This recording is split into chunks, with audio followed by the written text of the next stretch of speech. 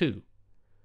Water is filled in the calorimeter up to 1/3 of its volume and its mass is again determined. 3. The calorimeter is placed in wooden box and temperature of water is noted as T1 degree centigrade using thermometer. 4. Now, the solid material whose specific heat is to be measured, taken in the form of small pieces, is kept in a steam heater and then it is heated. 5. The solid pieces are heated to a temperature T2 degree centigrade in a steam heater. 6.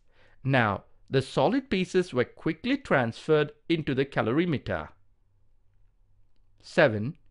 The contents in the calorimeter are stirred well and the resultant temperature of mixture T3 degree centigrade is noted. 8. Finally, the mass of calorimeter along with water and solid pieces is determined. Theory: mass of calorimeter with stirrer is equal to M1. Mass of calorimeter plus stirrer plus water is equal to M2. Mass of water is equal to M2 minus M1. Mass of calorimeter plus stirrer plus water plus solid is equal to M3. Mass of solid is equal to M3 minus M2. Initial temperature of calorimeter with water is equal to T1 degree centigrade. Temperature of solid is equal to T2 degree centigrade. Resultant temperature of mixture is equal to T3 degree centigrade. Specific heat capacity of material of calorimeter is equal to S1. Specific heat of water is equal to S2. Specific heat of solid is equal to S. Amount heat gained by calorimeter is equal to M1 S1 into T3 minus T1.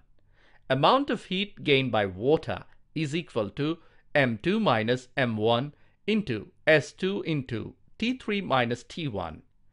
Amount of heat gained by solid is equal to M3 minus M2 into S into T2 minus T3.